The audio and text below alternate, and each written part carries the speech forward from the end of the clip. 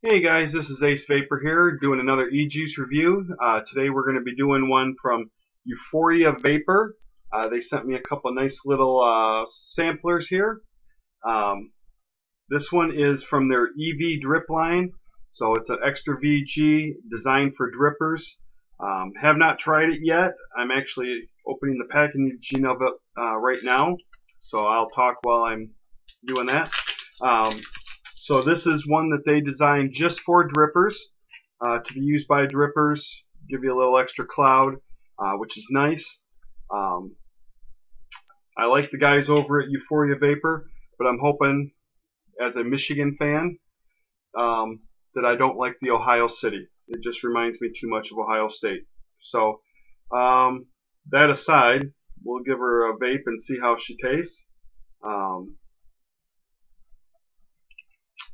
But yeah, this is I'm going to be doing a few reviews on their line. They sent me a few bottles to try out. This is the first one that I'm going to try. So we'll see what their Max VG tastes like, and obviously cloud-wise what it's like.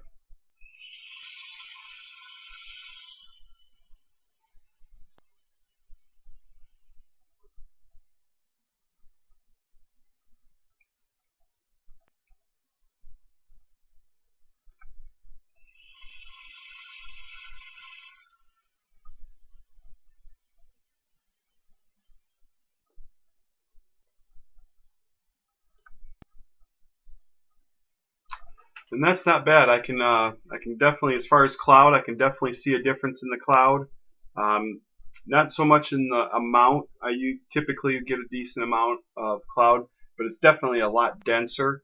That may not be something that shows through on camera, but it's definitely a much denser of a vape. As far as taste, the Ohio City, um, it's got a really nice banana flavor.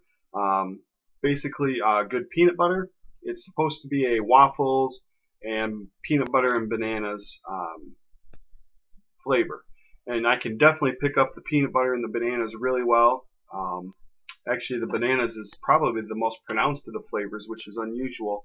Banana is usually a pretty bland flavor. It doesn't really shine through, which is a shame because banana is a nice flavor to have. It's a nice mellowing flavor.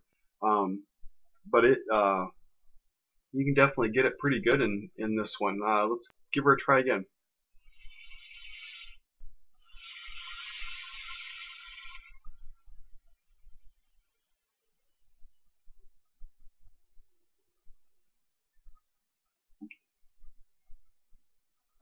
Yeah, that's a pretty good flavor. I didn't expect it to be a great flavor, which it's not.